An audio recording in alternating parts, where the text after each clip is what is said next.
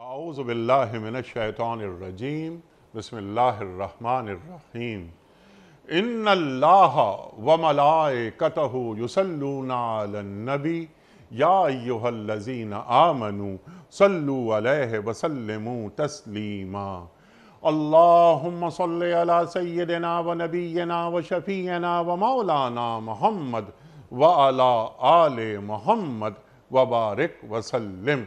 मोहतरम ख़वातीन हज़रात, अस्सलामु अलैकुम। पयाम सुबह के साथ एक बार फिर हाजिर मैं हूँ आपका मेज़बान अनीक अहमद। कुरान करीम की मुख्तलिफ़ आयात पर रोज़ाना गुफ्तगू होती है। हमारे मुल्क के जय्यद उलमा तशरीफ़ लाते हैं पयाम सुबह में और कुरान करीम की तालीम को हम तक पहुँचाते हैं, कुरान करीम के इल्म को हम तक मुंतकिल करते हैं। ख़वातीन हज़रात, रोज़ाना इस प्रोग्राम को पेश करने का मकसद ये है कि कुरान करीम की तफ़हीम हो, जाना जाए कि अल्लाह ताला हमसे क्या मुखातबत कर रहा है या सिंपली हमें कैसा देखना चाहता है और हमें अल्लाह कहाँ देखना चाहता है। हमारे मुल्क के मुमताज़ उलमा तशरीफ़ लाते हैं और हमारी इल्मी कमी को दूर फरमा देते हैं। आज सूरह आल इमरान की आयात 193 और 194 पर गुफ्तगू फरमाएंगे हमारे मुल्क के एक जय्यद आलिम दीन मुफस्सिर कुरान। ख़वातीन हज़रात, ये 193 194 सूरह आल इमरान एक दुआ है। रब्बना इन्नना समेना मुनादियन युनादी लिल ईमान अन आमिनू बिरब्बिकुम फ़आमन्ना। अल्लाहु अकबर, अल्लाहु अकबर। दुआ मांग रहा है एक बंदा के मालिक, हमने एक पुकारने वाले को सुना जो मुनादी कर रहा था, आवाज़ दे रहा था और ईमान की तरफ बुलाता था और ये फरमाता था कि अपने रब को मानो। हमने दावत कबूल कर ली, हमने दीन कबूल कर लिया, हमने उसकी आवाज़ पर लब्बैक कहा। ख़वातीन व हज़रात, मुनादी से क्या मुराद है? सरकार दो आलम सल्लल्लाहु अलैहि वसल्लम। और हम ईमान ले आए उस बात पर कि जो दीन की दावत हम तक पहुँची। हमने साबिक़ा उम्मतों की तरह कुछ मौज़ात तलब नहीं किए, हमने कट हुज्जतियाँ नहीं की, हमने बहस नहीं की, समेना व अताना। एक सवाल हम ये भी रखेंगे कि यहाँ जो बात फरमाई जा रही है कि ईमान लाना, तो ईमान लाने के तकाज़े क्या होते हैं? या सरकार दो आलम सल्लल्लाहु अलैहि वसल्लम की दावत पर लब्बैक कहना महज ज़बान से कह देना काफ़ी होता है या इसके कुछ तकाज़े भी होते हैं? अल्लाह क्या फरमा रहा है? फिर यहाँ फ़ौरन दुआ यहाँ सिखा रहा है अल्लाह ताला कि रब्बना फ़ग़फ़िर लना ज़ुनूबना व कफ़्फ़िर अन्ना सय्यिआतिना व तवफ़्फ़ना मअल अबरार। हमारी मग़फ़िरत फरमा दे, हमारी पर्दा पोशी फरमा, दरगुज़र फरमा दे और हमारी वफ़ात अबरार में हो। यानी तेरे जो बेहतरीन बंदे हैं, इबादत गुज़ार बंदे हैं, उनमें हमारा ख़ात्मा कर दे। और रब्बना वातना मा वातना अला रुसुलिका वला तुख़ज़िना यौमल क़ियामा इन्नका ला तुख़्लिफ़ुल मियाद। और ए अल्लाह, तूने जो रसूलों के साथ वादे किए हैं वो हम पर पूरे कर दे। कौन से वादे? किन रसूलों के साथ? और रसूलों से जो वादे किए वो हम पर पूरे करने की हम दुआ मांग रहे हैं, तो हम मुस्तहिक़ कैसे बनते हैं? या वो कौन से वादे थे? क्या जन्नत से खलासी के वादे थे? नुसरत इलाही के वादे थे? कौन कौन से वादे थे? और इन वादों का ईफा आमाल की कोई ज़रूरत उसमें होती है या महज वादों का कर देना ही काफ़ी होता है? तो पहले अपने आप को नुसरत इलाही का क्या मुस्तहिक़ बनाया जाता है, ये भी हमें सिखाएंगे मोहतरम डॉक्टर सरफराज अहमद आवान साहब, जो तशरीफ़ फरमा हैं लाहौर में। डॉक्टर साहब, आपका बहुत शुक्रिया, आप तशरीफ़ लाए। ख़वातीन हज़रात, डॉक्टर सरफराज अहमद आवान साहब से कौन वाकिफ़ नहीं? हमारे मुल्क का बहुत बड़ा नाम, बड़ा मकबूल नाम, पयाम सुबह में तशरीफ़ लाते हैं और हमारी इल्मी कमी को दूर कर देते हैं। हम सब डॉक्टर साहब से बहुत मोहब्बत करते हैं क्योंकि डॉक्टर साहब कुरान करीम की तफसीर कुरान करीम से बयान फरमाते हैं। ڈاکٹر صاحب کو خوش آمدید کہتے ہوئے پروگرام کا آغاز اللہ تعالیٰ کے بابرکت نام سے سورہ آل عمران آیات 193 اور 194۔ اعوذ باللہ من الشیطان الرجیم، بسم اللہ الرحمن الرحیم۔ ربنا اننا سمعنا منادیا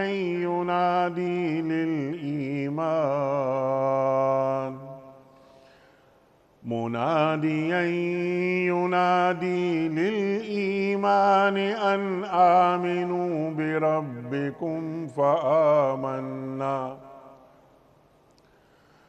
ربنا فاغفر لنا ذنوبنا وكفر عنا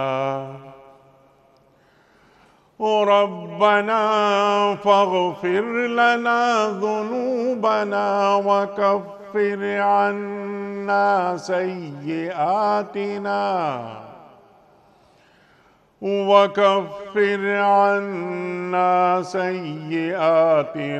وتوفنا مع الأبرار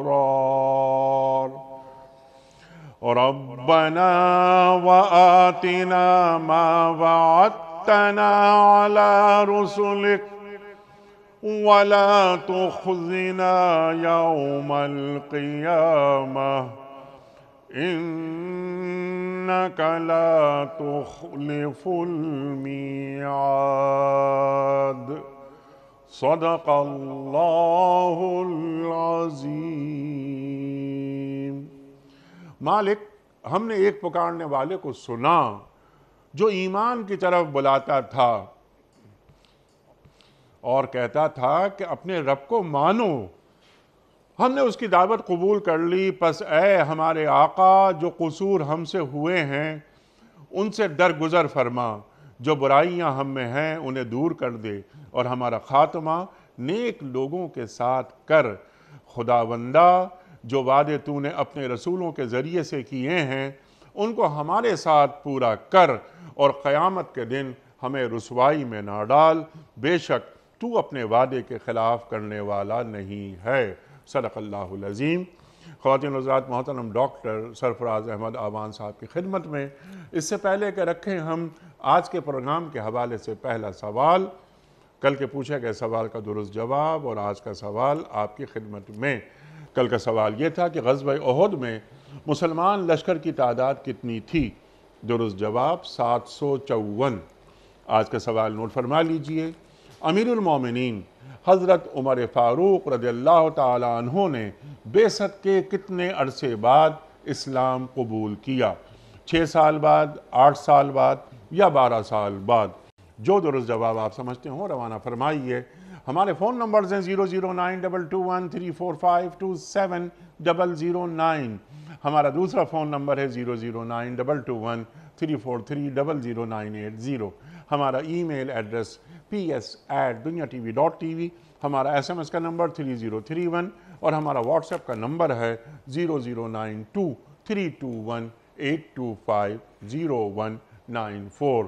ڈاکٹر صاحب ارشاد فرمائیے، ربنا اننا سمعنا منادیا ینادی للایمان۔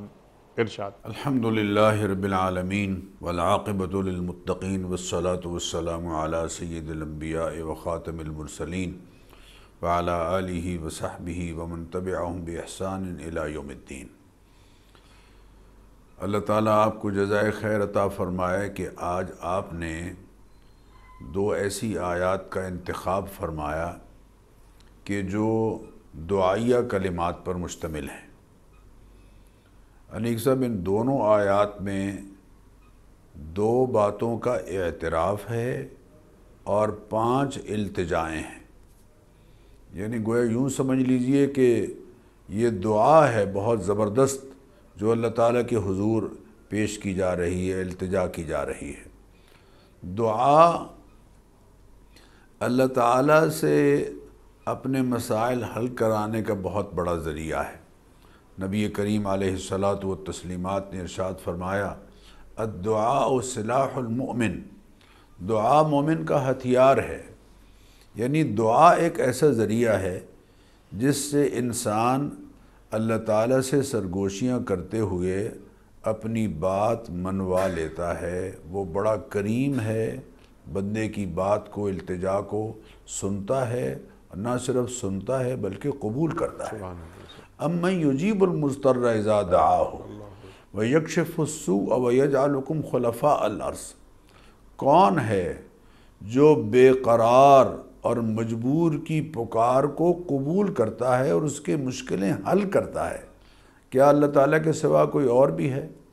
اذا سألک عبادی انی فانی قریب، اے حبیب آپ بتا دیجئے لوگوں کو کہ جب لوگ آپ سے میرے بارے میں سوال کرتے ہیں تو ان کو بتائیے کہ فانی قریب، میں تو ان کے بہت قریب ہوں، اجیب دعوت الداع اذا دعان، جب کوئی پکارنے والا پکارتا ہے تو میں اس کی پکار کو قبول کرتا ہوں۔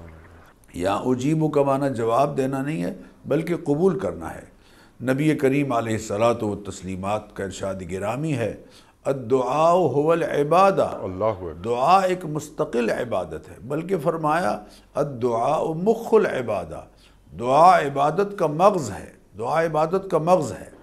اور دعا کا سلیقہ نبی کریم علیہ الصلاۃ والتسلیمات نے سکھایا کہ سب سے پہلے اللہ تعالیٰ کی حمد و ثنا کرو، اللہ تعالیٰ کی صفات کا تذکرہ کرو، اس کی بڑائی کا، اس کی عظمت کا، اس کی شان کا اظہار کرو، اور پھر نبی کریم علیہ الصلاۃ والتسلیمات کی ذات کریمہ پر درود شریف پڑھ کر پھر دعا کرو۔ اور ساتھ ہی ارشاد فرمایا کہ غافل دل کی دعا اللہ قبول نہیں کرتا، اور ساتھ ہی یہ سمجھایا کہ جو جلدی مچا دیتا ہے، یقینی بات ہے اس کی دعا بھی قبول نہیں ہوتی۔ دعا اللہ تعالیٰ سے کرتے رہنا چاہیے، اس لیے کہ اگر بات قبول نہیں ہو رہی، اگر میں جو چاہ رہا ہوں وہ مجھے میسر نہیں آ رہا تو کوئی حرج نہیں، اس لیے کہ یہی دعا میرے نامہ عمل میں نیکیوں کے طور پر جمع ہو رہی ہے۔ بعض دفعہ آدمی ایک پھول مانگ رہا ہوتا ہے لیکن اللہ تعالیٰ اس کو گلدستہ دینا چاہتے ہیں، اور وہ گلدستہ میسر آنے میں کچھ اس کے لیے اس کے فائدے میں یہ ہے کہ دیر ہوتی ہے، اس لیے یا تو دعا فوری طور پر قبول ہو جاتی ہے، یا دعا اس کی انسان کے فائدے کی خاطر کچھ دیر کے لیے ڈیلے کر دی جاتی ہے، بعد میں رکھ دی جاتی ہے۔ ڈاکٹر صاحب اور کچھ دعائیں ایسی ہیں کہ ایک پھول مانگتا ہے، اللہ نے گلدستہ رکھا ہوتا ہے جیسے آپ نے فرمایا، بعض مرتبہ تو اللہ نے پورا باغ رکھا ہوتا ہے۔ اللہ اکبر، بالکل صحیح فرمایا آپ نے۔ بعض دفعہ یہ ہے وہ باغ کی، میں تو یہی کہوں گا کہ بعض دعائیں دنیا میں قبول نہیں ہوتی، اور جب آخرت میں اللہ تعالیٰ کے حضور میں بندہ پیش ہوگا تو اس کے نامہ عمل میں وہ دعائیں ساریاں بطور نیکی جمع ہوں گی، اور تب یہ کہے گا کہ کاش دنیا میں کوئی دعا قبول نہ ہوئی ہوتی، آج ساری کی ساری نامہ عمل میں نیکیوں کے طور پر جمع ہوتی۔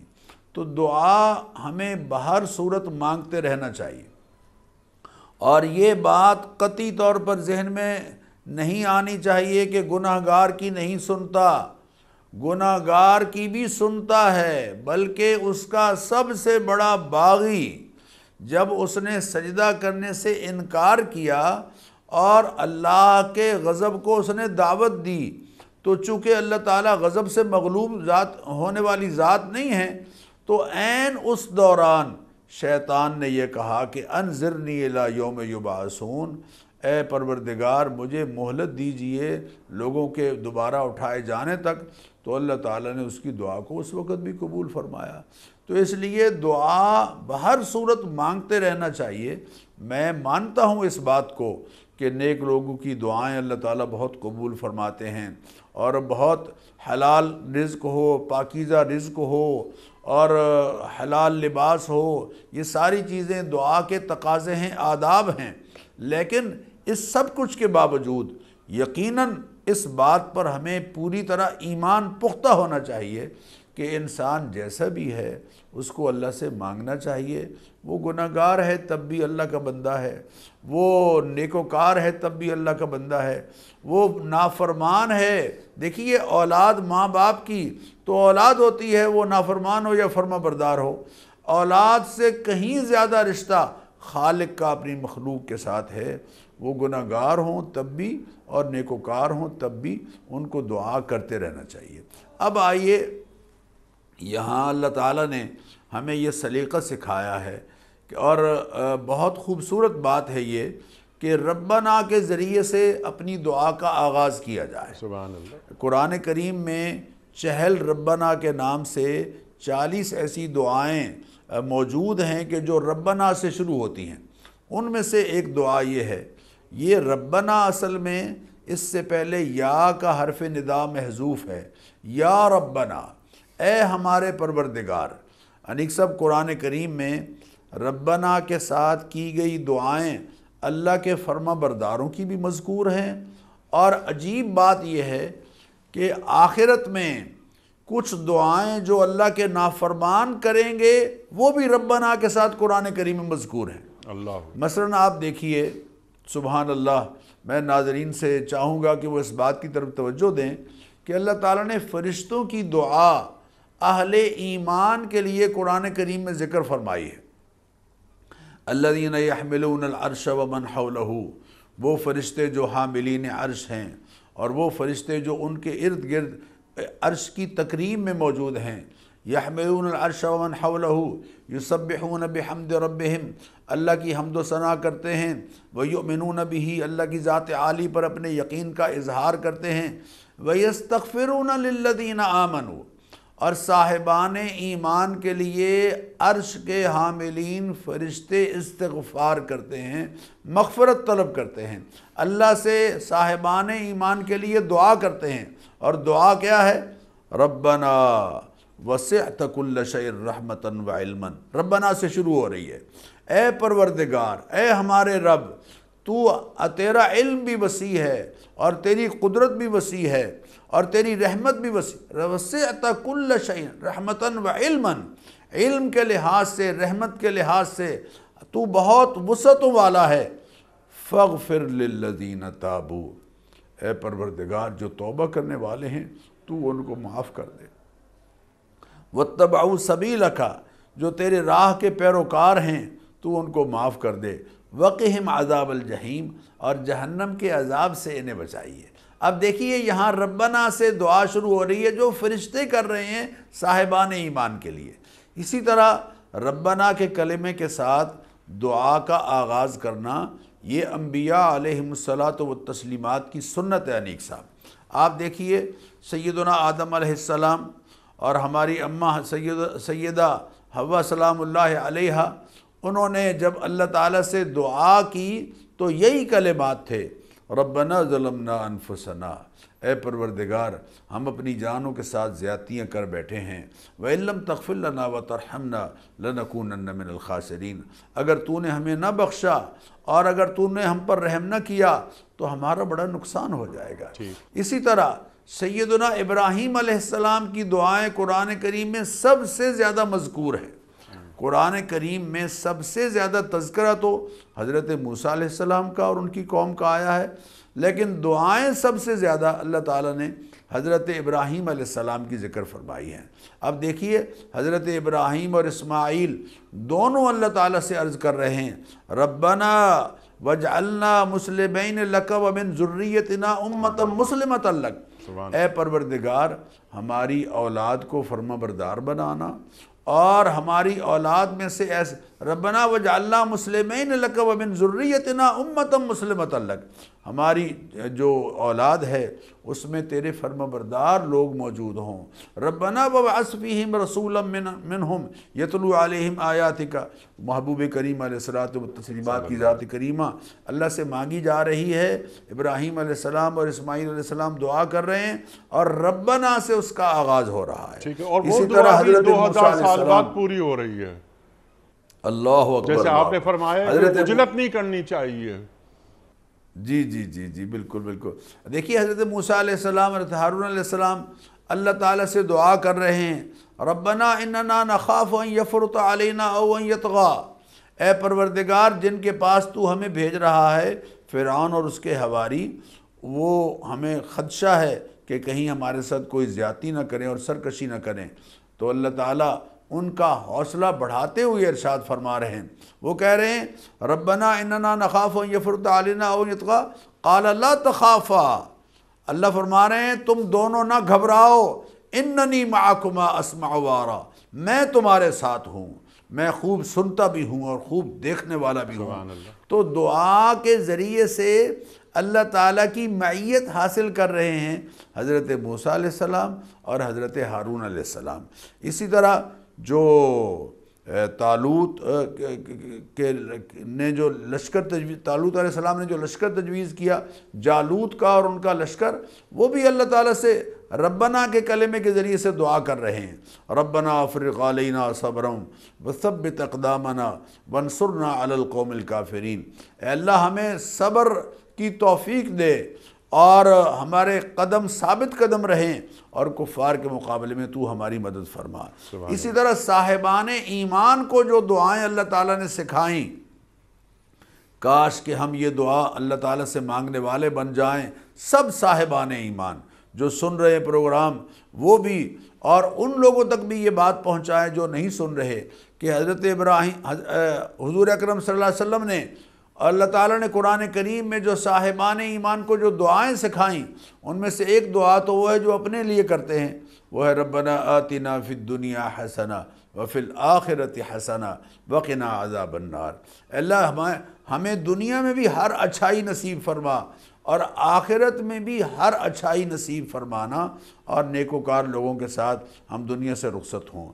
اسی طرح اولاد کے لیے اور گھرانے کے لیے دعا سکھائی، ربنا حب لنا من ازواجنا وذریاتنا قرۃ اعین.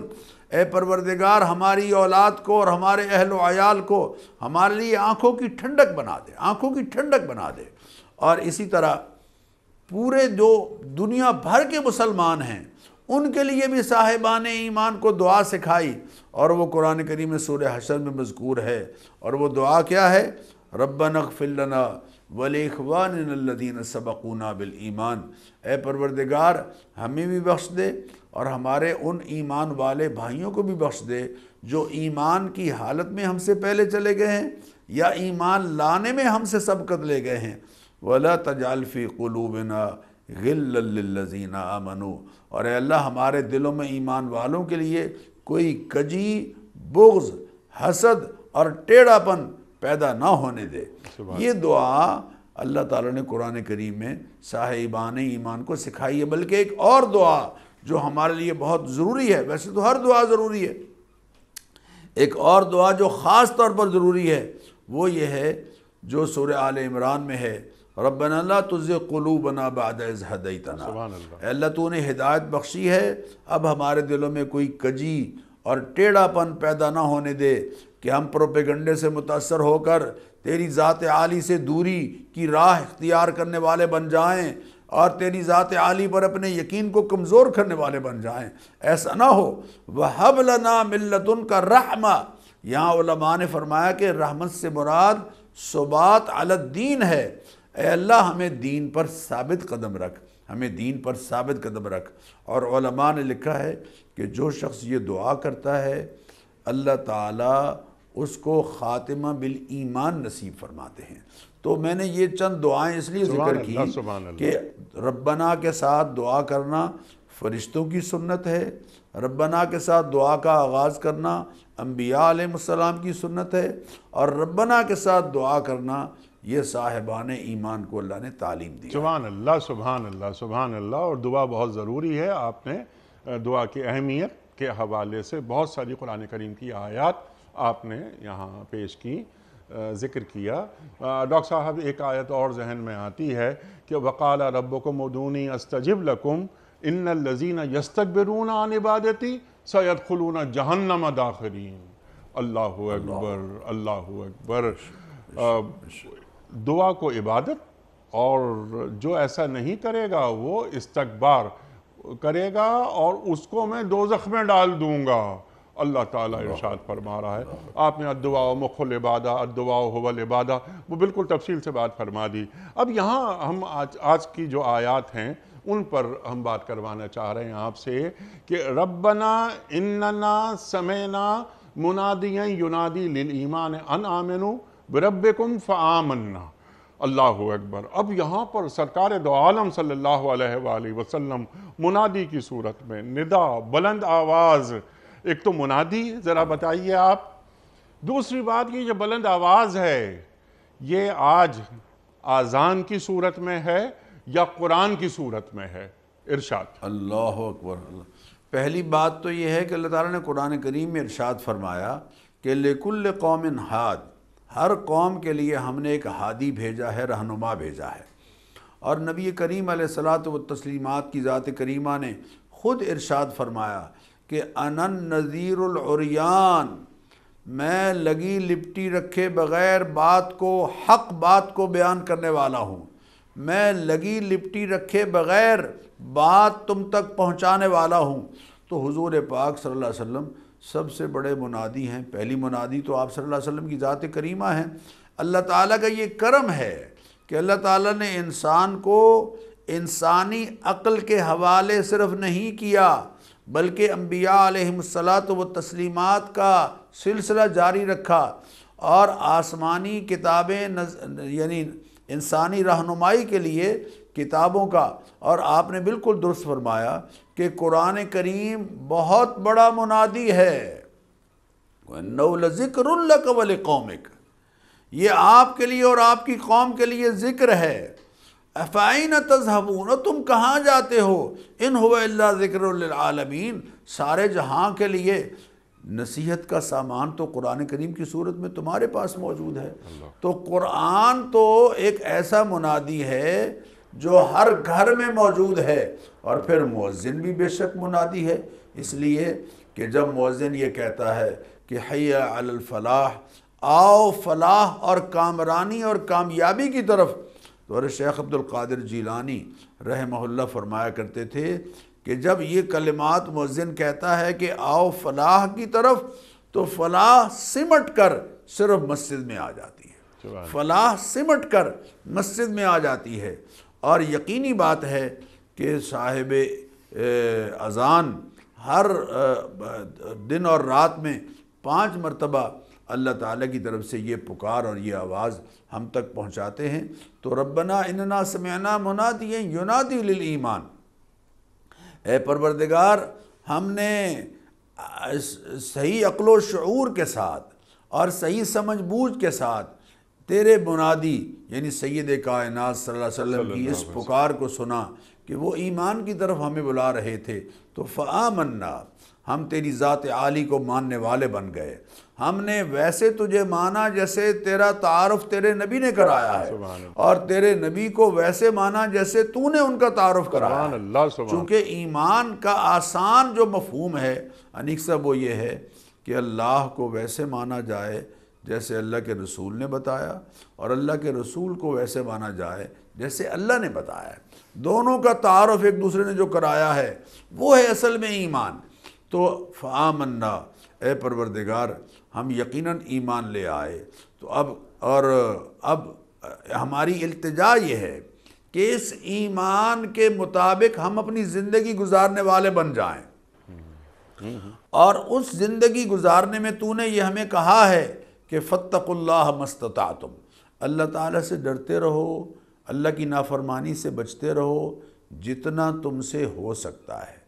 اتقوا اللہ حق تقاتہ، جہاں فرمایا ہے کہ اللہ سے ڈرو جیسے ڈرنے کا حق ہے، یہاں مراد ہے ایمان لانا، یعنی ایمان تو اس سطح کا ہونا چاہیے جیسے اللہ کے ہاں مطلوب ہے، ایمان تو اسی سطح کا ہو جیسے اللہ کے رسول کے ہاں مطلوب ہے، لیکن اعمال میں ہو سکتا ہے تم سے کمزوریاں بھی ہوں، ہو سکتا ہے تم اس معیار پر اپنے اعمال کو نہ لا سکو جو معیار اللہ کے ہاں پسندیدہ ہے، اللہ کے رسول صلی اللہ علیہ وسلم کے ہاں پسندیدہ ہے، جس معیار کے اعمال اللہ کا قرب نصیب کرتے ہیں، جس معیار کے اعمال اللہ تعالیٰ کی ولایت کے درجے پر انسان کو فائز کر دیتے ہیں، اس سطح پر تم نہ لا سکو تو کوئی بات نہیں، پھر التجا کرنا کہ فاغفر لنا ذنوبنا، اے پروردگار ہمارے گناہوں کو معاف کر دے۔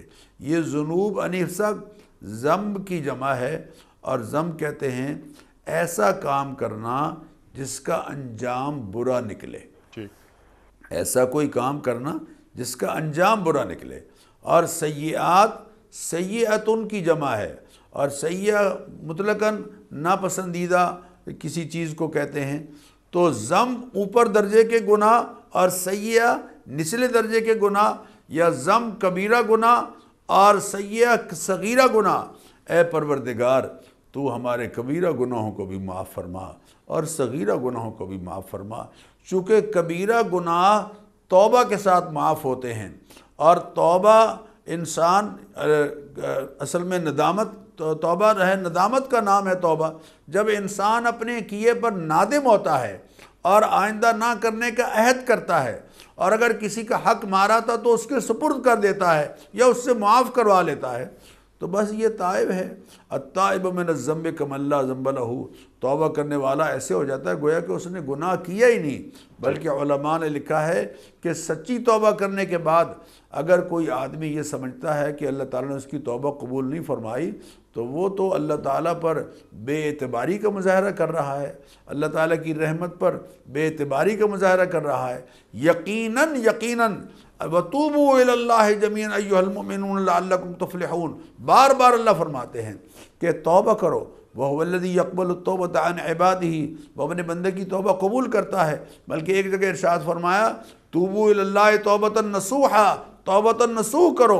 اور نصوح کا ایک معنی علماء نے یہ بھی لکھا ہے کہ نصوح کہتے ہیں پھٹے ہوئے کپڑے کو جوڑنا. تو جیسے پھٹے ہوئے کپڑوں کے دو حصے، پھٹے ہوئے کپڑے کے دو حصے کو سلائی کے ساتھ جوڑتے ہیں، ایسے بندہ اپنا تعلق اپنے رب کے ساتھ جوڑے.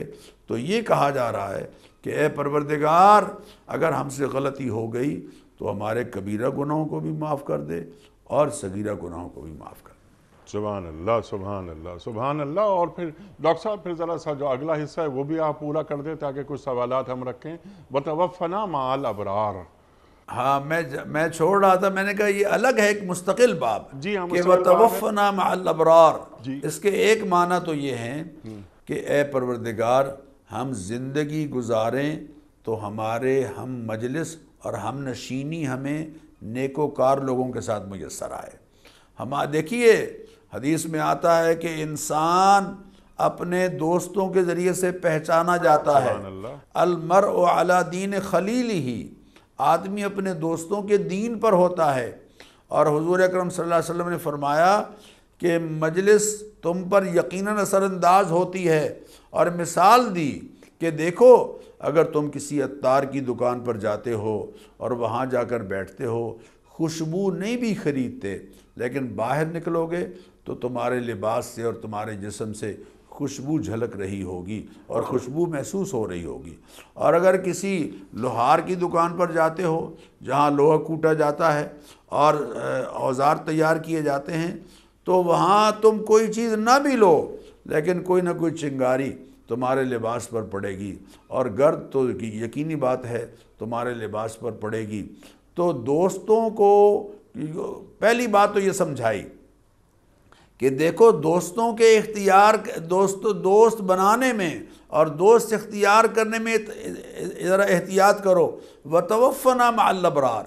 تمہاری دوستی ابرار کے ساتھ ہونی چاہیے، تمہاری دوستی نیکوکار لوگوں کے ساتھ ہونی چاہیے، تمہاری مجلس صالحین کے پاس ہونی چاہیے، تمہاری ہم نشینی ایسے لوگوں کے ساتھ ہو کہ جو تمہارے اخلاق سنوارنے والے ہوں، تمہارے کردار کو بنانے والے ہوں، تمہاری کردار سازی کرنے والے ہوں، اخلاق سازی تمہاری شخصیت کو بنانے والے ہوں.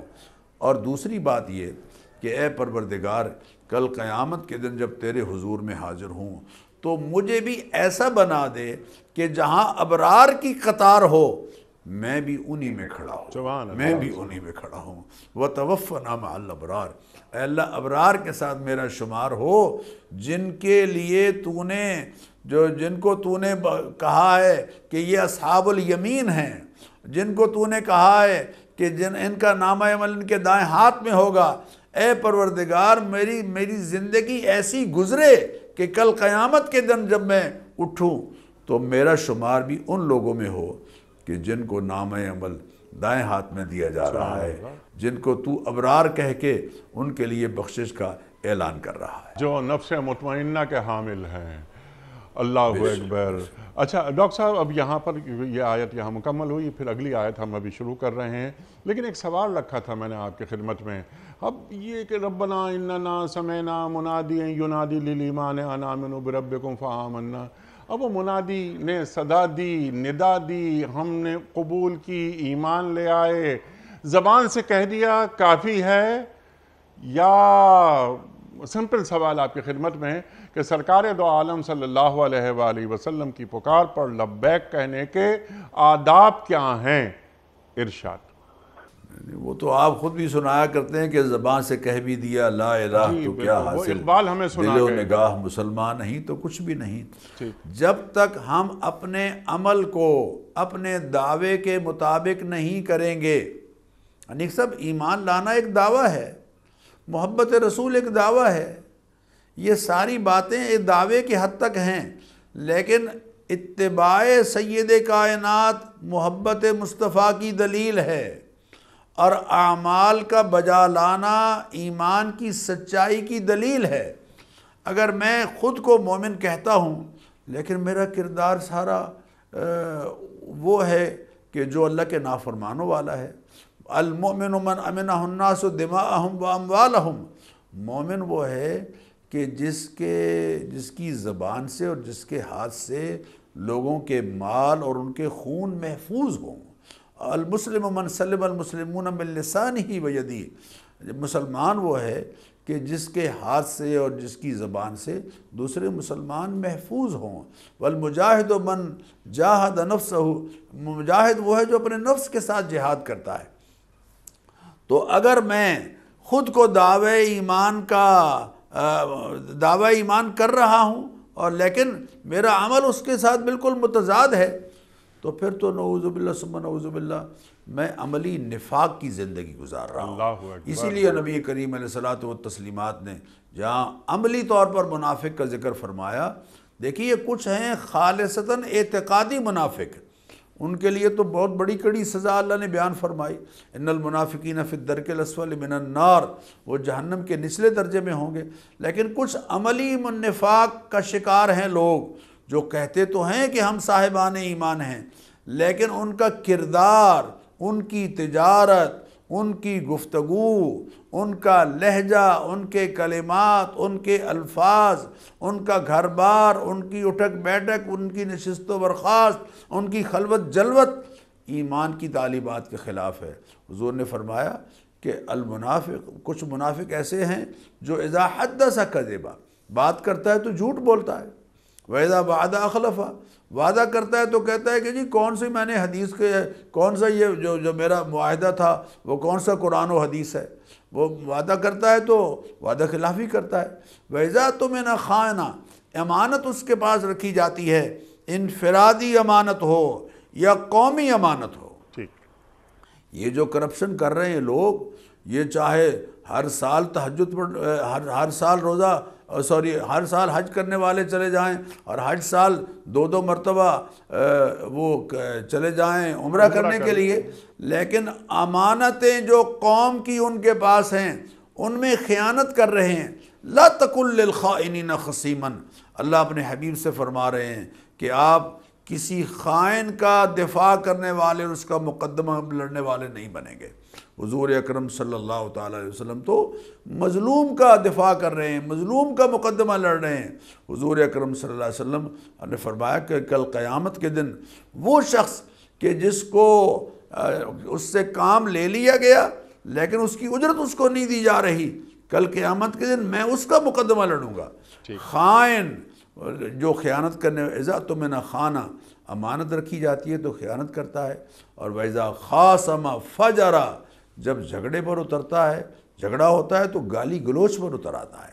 اب بتائیے جو جھگڑے کے وقت گالی گلوچ پر اترتا ہے، جو امانت میں خیانت کرتا ہے، جو گفتگو میں جھوٹ بولتا ہے، جو وعدے کی خلاف ورزی کرتا ہے، وہ ظاہر میں شناختی کارڈ میں تو اس کا نام مسلمانوں میں درج ہوگا فارم میں، لیکن حقیقتاً وہ نفاق کی زندگی گزار رہا ہے۔ اللہ اکبر، اور وہ دعا مانگ رہا ہے کہ ربنا اننا سمعنا۔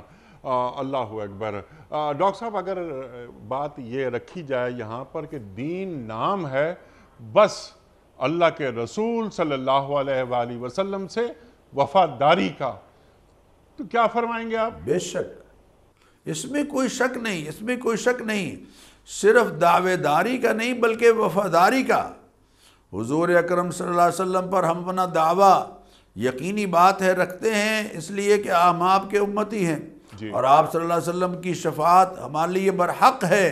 آپ صلی اللہ علیہ وسلم نے فرمایا کہ میں مرتکبین کبائر کی، کبیرہ گناہ کا ارتکاب کرنے والوں کی بھی شفاعت کروں گا، یہ آپ کی شفقت ہے۔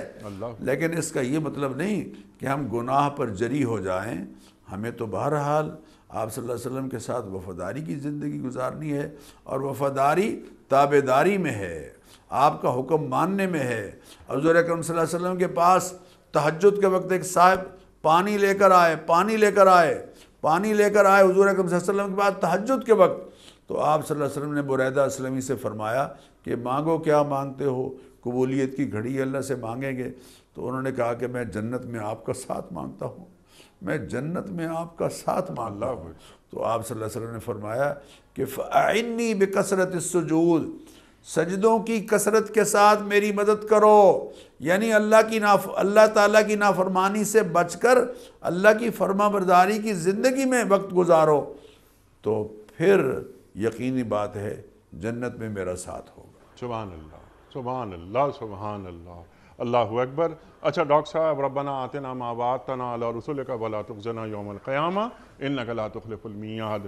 اب یہاں ایک جو اگلی آیت ہے اس میں جو اللہ تعالیٰ سے درخواست ہو رہی ہے دعا کہ اے اللہ جو تو نے رسولوں کے ساتھ وعدے کیے تھے وہ ہمارے ذریعے پورا کر دے، کیا مطلب؟ جی دیکھیے، حضور اکرم صلی اللہ علیہ وسلم سے اللہ تعالیٰ نے وعدہ کیا، اور بلکہ کیا وعدہ ہے، بلکہ یہ ترمذی شریف میں یہ حدیث موجود ہے کہ نبی کریم علیہ الصلوۃ والتسلیمات نے ارشاد فرمایا، اللہ تعالیٰ نے میری امت کے لیے 2 امان اتارے ہیں، 2 امان اتارے ہیں، امانین، اللہ نے میری امت پر احسان فرمایا، 2 امان اتارے ہیں، اور وہ کیا ہے؟ یہ آیت پڑھی ساتھ، ما کان اللہ لیعذبہم وانت فیہم، جب تک اے پیارے آپ ان میں موجود ہیں ہم ان کو عذاب نہیں دیں گے۔ ہمارے یہ شایان شان نہیں ہے کہ آپ کی موجودگی میں اجتماعی طور پر ان پر عذاب نازل ہو۔ وما کان اللہ معذبہم وہم یستغفرون، اور جب تک یہ استغفار کرتے رہیں گے تب تک یہ اجتماعی عذاب سے بچے رہیں گے۔ اور ساتھ ہی نبی کریم علیہ الصلوۃ والتسلیمات نے ارشاد فرمایا، میں جب تم سے رحلت ہو کے جا رہا ہوں تو اب ہمیشہ کے لیے تمہارے پاس ایک امان چھوڑ کے جا رہا ہوں، اور وہ امان ہے استغفار۔ جب تک تم استغفار کرتے رہو گے اجتماعی عذاب سے بچے رہو گے۔ تو ربنا وآتنا ما وعدتنا علی رسلک، اے اللہ جو تو نے وعدہ اپنے حبیب سے کیا ہے وہ تو ہمیں بھی، ہمارے ساتھ بھی وہی معاملہ فرما۔ اور آگے ہے وَلَا تُخْزِنَا يَوْمَ الْقِيَامَةِ، اے اللہ قیامت کے دن ہمیں رسوا نہ ہونے دینا، اے اللہ قیامت کے دن اپنے حبیب پاک صلی اللہ علیہ وسلم کے سامنے ہمیں شرمندہ نہ ہونے دینا، اے اللہ ہمیں ایسا نہ ہو کہ نبی کریم علیہ الصلوۃ والتسلیمات کے سامنے ہم ہوں اور حضور پاک صلی اللہ علیہ وسلم ہمیں فرما دیں سحقن سحقن، دور ہو جاؤ، میری نگاہوں سے دور ہو جاؤ۔ تو یہ ہے وَلَا تُخْزِنَا يَوْمَ الْقِيَامَةِ، اے اللہ قیامت کی رسوائیوں سے ہمیں بچانا، چونکہ سب سے بڑی رسوائی قیامت کی رسوائی ہے۔ انیق صاحب، دنیا کی رسوائیاں سرفرازیوں میں بھی بدل جاتی ہیں، اور سرفرازیاں رسوائیوں میں بدلتی رہتی ہیں، اتار چڑھاؤ آتا رہتا ہے، لیکن قیامت کی رسوائی، چنانچہ مجرم لوگ کل قیامت کے دن اللہ تعالیٰ کے حضور عرض کریں گے، ربنا کے ساتھ ہی عرض کریں گے، ربنا اخرنا الی اجل قریب، اے پروردگار ہمیں ذرا مہلت دیجئے، واپس جانے دیجئے، نجب دعوتک ونتبع الرسل، ہم تیری دعوت کو قبول کریں گے، تیرے رسولوں کی پیروی کریں گے۔ بلکہ ایک جگہ اللہ تعالیٰ ارشاد فرما رہے ہیں، مجرم کہیں گے ربنا کے ساتھ، ربنا غلبت علینا شقوتنا وکننا قوما ضالین، اے اللہ ہم پر جو ہماری بدقسمتی ہے وہ غالب آتی رہی اور بڑا ہم ظلم کرتے رہے، اب ہمیں واپس بھیج۔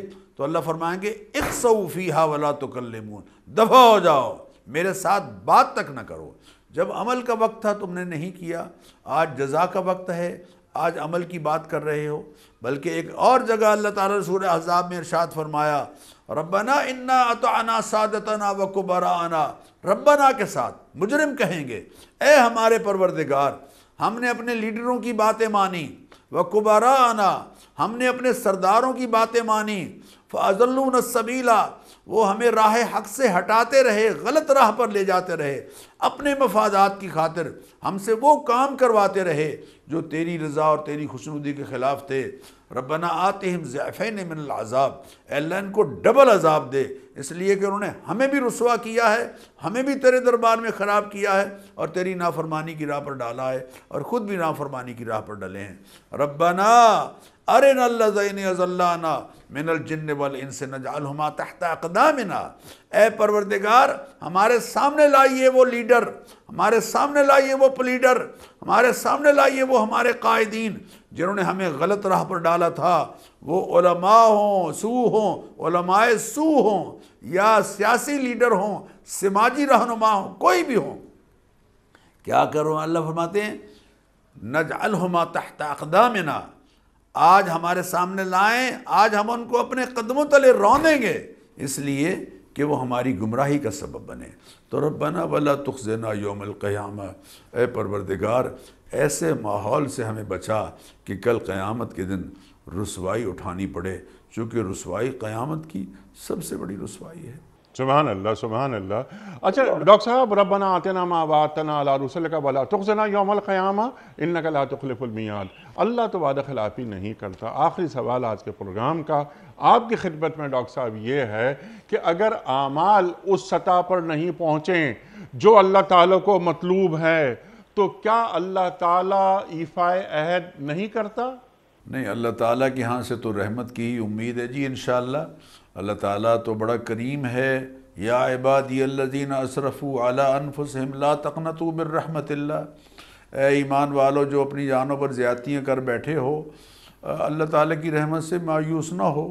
ان اللہ یغفر الذنوب جمیعا، اگر تم اعمال میں کمزور بھی رہے تو اب ذرا اپنے آپ کو اس سٹیج پر لے آؤ کہ اس سے اپنی گزشتہ زندگی کی معافی مانگ لو، اس سے درگزر کی التجا کر لو، اور اگر تم سچے دل سے اپنی پچھلی زندگی پر معافی مانگ لو گے اور پچھلا رویہ اور پچھلا عمل چھوڑ کر سیدھی راہ پر اب بھی پڑ جاؤ گے تو کوئی حرج نہیں۔ وہ کسی بزرگ سے کسی نے کہا تھا کہ بابا جی آپ نے داڑھی سفید کر لی ہے، اب آئے ہو اللہ تعالیٰ کے دربار میں، دیر کر دی ہے، تو انہوں نے فرمایا تھا کہ حضرت اس چوکھٹ پر جب بھی آئیں کوئی دیر نہیں ہوتی، یہاں تو جب بھی آ جائیں یقینی بات ہے اس کی رحمت آغوش میں لے لیتی ہے۔